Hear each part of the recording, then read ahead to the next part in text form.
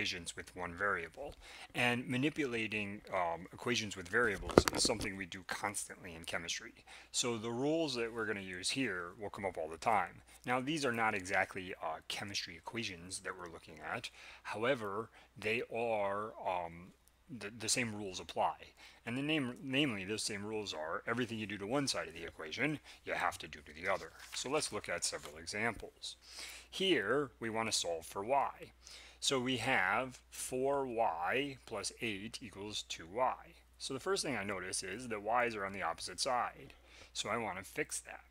So in order to fix that, I subtract 4y from this side and subtract 4y from this side. And I get 8 equals 2y minus 4y is negative 2y.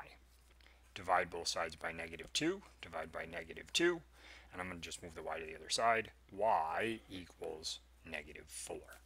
So again, everything we do to one side, we do to the other. We subtract 4y from both sides, we divide by negative 2 on both sides. Because these things are equal, as long as I perform the same mathematical operation to both sides, I haven't violated the rules of math. That's why this works. Let's look at the next example. Here we have 8 times x plus 3 equals 64. Now in the previous order of operations section, we would just add these two numbers, but in this case, one is x, so we can't really add x because we don't know what it is, to 3. So we need to distribute the 8 through this function. To do that, we take 8 times x, which gives us 8x, plus 8 times 3, which is 24, equals 64. Now we notice we have numbers on both sides and a number with a variable on both sides. So let's combine the number terms without the variable. Minus 24 minus 24. And what we find is 8x equals 40. Divide both sides by 8, divide by 8, x equals 5. So in this way, we can simplify for x. Don't forget that if you have these parentheses, you have to distribute the number through. If these were both numbers, you could add them and then multiply, and that would be the same thing. Or you could distribute it through, you'd get the same answer, but it's generally easier to just add them first if they're both numbers. Let's look at another example.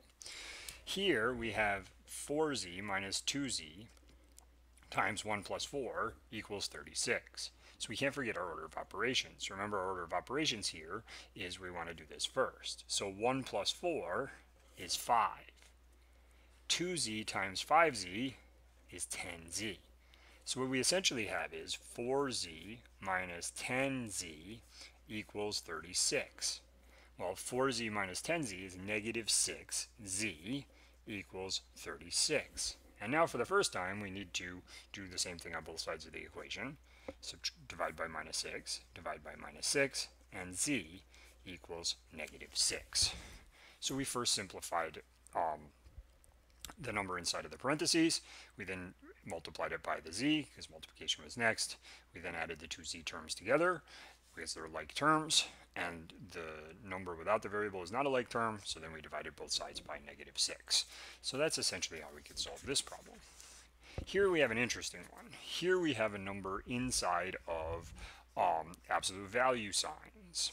So we need to essentially solve for just the absolute value sign.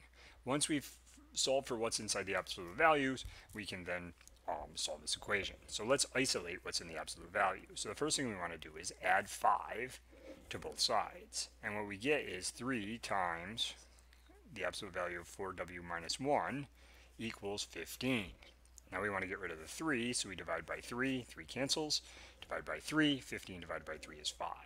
So now we have the absolute value of 4w minus 1 equals 5. Well, since this is an absolute value, 4w minus 1 could equal 5, or it could equal negative 5, because it would still equal 5 if it's an absolute value. So what we need to do is solve this twice. One case where 4w minus 1 equals 5, and the other case where 4w minus 1 equals negative 5. We have to solve it twice, because if 4w minus 1 equals negative 5, we'll still get 5 because it's an absolute value. And of course, if it equals 5, the absolute value of 5 is just 5, so we'll get the same value. So now, in this case, we add 1, 4w equals 6, 6, divide by 4, divide by 4, W equals 1.5. 6/4 is 1.5. In this case, we add 1, 4W equals negative 4, divide by 4, divide by 4, W equals negative 1. So we have two possible answers for W. W could equal 1.5, or W could equal negative 1. Because it's an absolute value, oh, I realize I just didn't put that up on the screen. Because it's an absolute value, we don't know if it's 1.5 or if it's negative 1. So it could be either answer, and if you plug them both in, you'll get the correct value. Let's look at the next one. The next one is similar. It's not similar. The next one is similar, the one after this. Here we have two numbers inside of parentheses, so we can do this first. In order to do this first, we take 7 minus 2, which is of course 5. We then square the 5 and we get 25. We now have 4y times 25 equals 200. Well, 4y times 25 is 100y. 4 times 25, and then just keep the y, equals negative 200. Divide by 100, divide by 100, y equals negative 2. So here we've isolated the y variable. Here we have now this whole 2x squared, and it's multiplied by negative 1.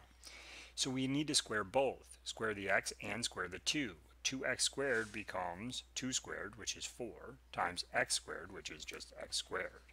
Because it's multiplied by negative 1, we need to multiply by negative 1, so it's negative 4x squared. Now we have the only variable. Negative 4x squared plus 1 equals negative 3. Subtract 1, subtract 1. Negative 4x squared equals negative 4. Divide by negative 4, divide by negative 4, x squared equals 1. Well, how do we get rid of the x squared? To get rid of the x squared, we take the square root. When we do that, x squared, the square root of it is just x. And the square root of 1 happens to be just 1.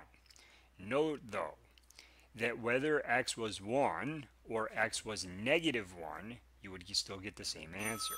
So when you take the square root, you have to get both the positive value and the negative value. So you can write it like this, or you could say x equals plus 1 or minus 1. And the reason for that is that squared term there, which makes it, sorry, I realized it went off the screen. The squared term there makes it so it can be plus 1 or minus 1. All right, so we have another variable one here, and this is the last one. Here now we have a quarter times 8w minus 42 equals 0. So we can distribute the 1/4. 1/4 times 8w is 2w. So 1/4 times 8 is 2 times w. 1/4 times negative 42 is negative 10.5. And now that equals to 0. Now we can add 10.5 to both sides. Add 10.5. 2w equals 10.5. Divide by 2. Divide by 2.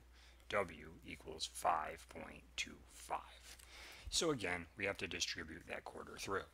You could see here, when we're isolating the variables in these equations, that we need to know order of operations. That's extremely important.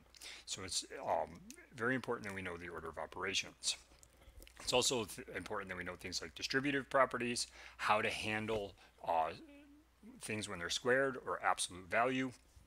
Squared does come up in chemistry, absolute value not as much, but these are basically some basic things that are very important skills in chemistry for isolating variables.